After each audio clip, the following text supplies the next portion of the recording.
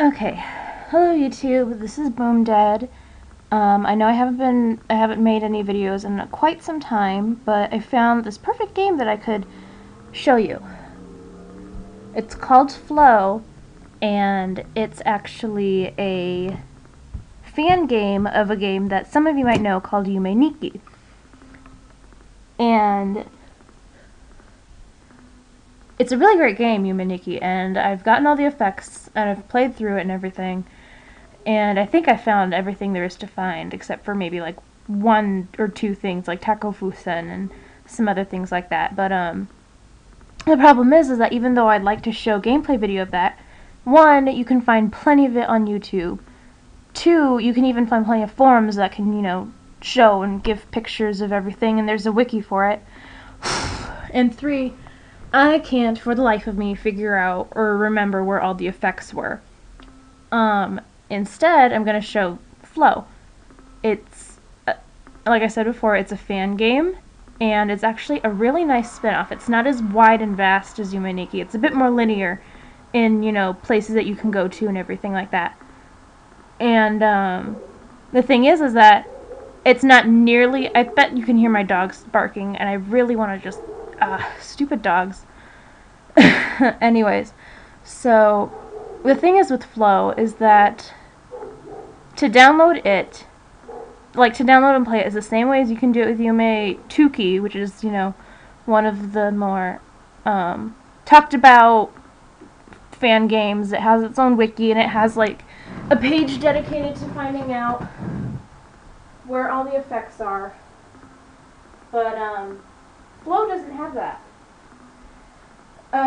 There's no wiki page dedicated to it, as far as I can tell. I couldn't find anything on the fan game dedicated wiki, which is really kind of sad and everything.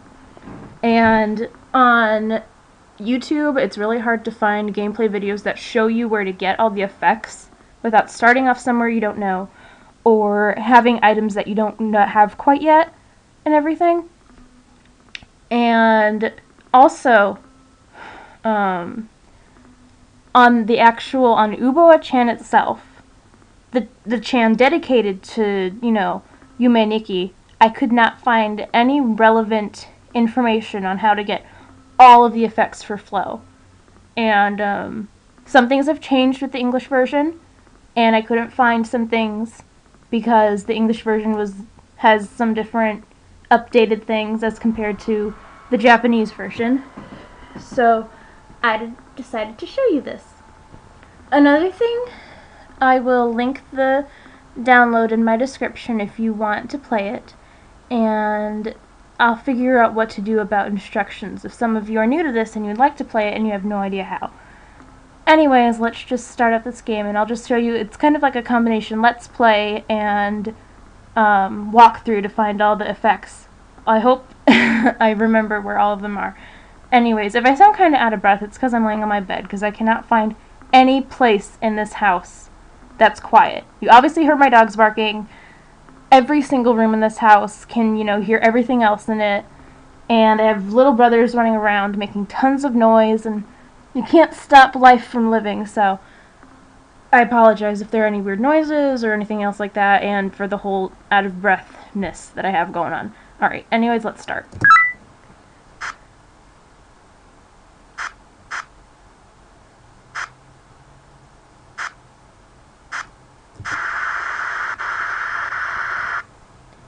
Alright, so, this is your main character.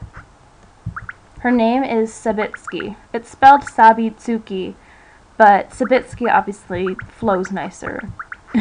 Anyways, this is her room. It's kind of dark and dank. Her carpet's really nice though, and her Famicom, or whatever it is, looks new. Same thing with her little plushie. But like Madotsuki and Yume Nikki, she won't go out the door. She has a balcony. It looks pretty dark and desolate. Or not dark because it's light out, but it just looks kind of sad. There's no dialogue in this game. There's no backstory. You just play, just like Yume Nikki. So you can make up your own theories about what this game symbolizes, or you can just play it. Anyways, You can't interact with the bookcase. You can turn on her TV, and it always shows the same channel, which is this flashing channel that looks like, I don't know, bars on a red background with like a gray splotch on it. I don't know. Is my... okay. Anyways. You can play the game on her Famicom and turning off that TV. And it's called Shinsoku Neko. And it's a lot harder than Natsu. Because things move a lot faster. And there's still not a very good, like... it's hard to catch things. I'm not very good at it. I swear to you, I have a high score of 60 on my other save. Anyways. Okay, unlike Yume Nikki, also, when you go into your bed, it's to save. Instead, to get to the... I don't know. You can't call it a dream world because it's on her computer, so maybe you can call it, like, the flow world or whatever. You go on her computer. You can move her around in her chair. If you click away, she'll get off. And you just press space or, you know, whatever again. You can move her in this little loading screen. And you can also, on the loading screen, you can get off of it if you need to by just pressing away and getting off the chair. Okay, this is the flow world. Just like Yume Nikki, her Famicom isn't there anymore. The TV channel always stays the same as far as I know. And I don't think anything happens when she goes in her bed. You can get in her chair, but you can't do anything with the computer. So the only other place to go is this way. Alright, this is the Nexus, or the hub, or whatever you want to call it. And unlike Yume Nikki, there are no doors. There's just paths, which is outlined by these white lines. You can't go in the black area, so you have to go on, you know, one of the 4 paths. Whew. Okay. So,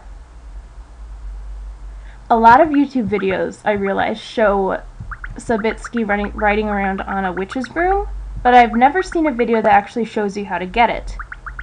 So, I'm going to go ahead and show you how to get it, in case when you're playing this game, you can get really impatient, just like with Yume Nikki and everything. Even though it's more linear, you can still get frustrated. So I'm just going to show you how to get the broom. I like to call this place the telephone pole world, but you can call it whatever you want. Just keep going about southeast a bit until you hit here. Go all the way down these stairs. You can tell why some people would want to go fast. I think every single fan-made game and fan-made character is obscenely slow for some people. I'm okay with the walking, as long as I know where I'm going. But trying to find things while you're walking, like trying to find different doors or routes or different effects or, you know, places of interest, it's kind of hard. This person in the hat, you can't talk to them or anything. I think it's supposed to be a girl, but it also kind of looks like a boy. You can get in their bed. As far as I know, it doesn't do anything, because I don't stay long to find out.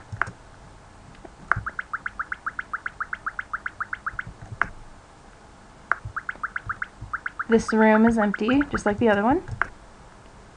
And you can teleport back here, and that's about it.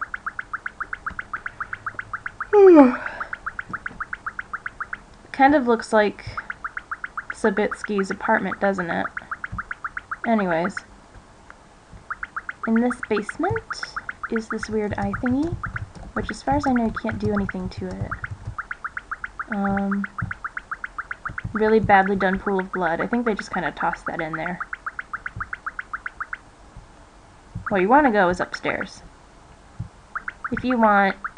XD. Anyways, if you want, you can talk to the little orange blob. It's really cute. Doesn't do anything. And you want to go to the roof and touch the box, if it will let me. Alright. So, there's not really a name for this world as far as I can tell. You can call it this floating square tile world, or you could call it, the IV world. But to get the broom, you just go on the north path.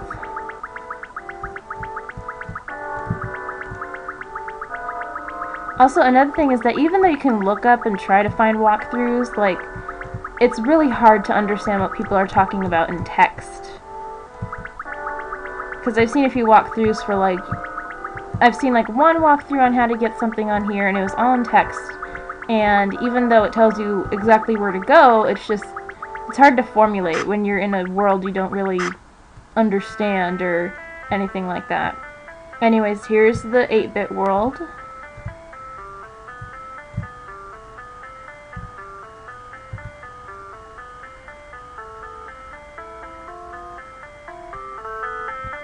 Oh, this is the first time I haven't seen her at her pot. So this is the little witch girl. Every time I've gone here, she's been standing up here, mixing her little boiling pot of what looks like, I don't know, tricks and blood or something. Anyways, so what you want to do is go to your effects and equip your broom. As you can see, she's a lot faster, and she looks really cute with her little ponytail and her bow.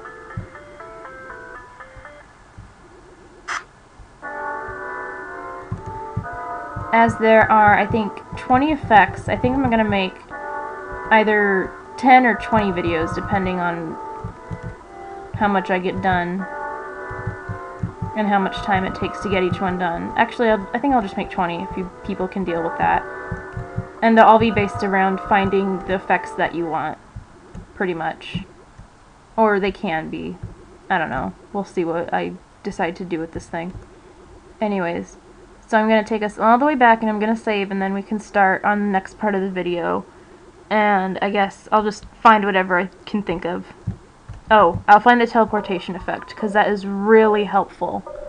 Especially if you don't have the broom, or if you don't want to get it yet, or anything, because the staples of exploring in this game is being able to go fast, and being able to get back to a recognizable area.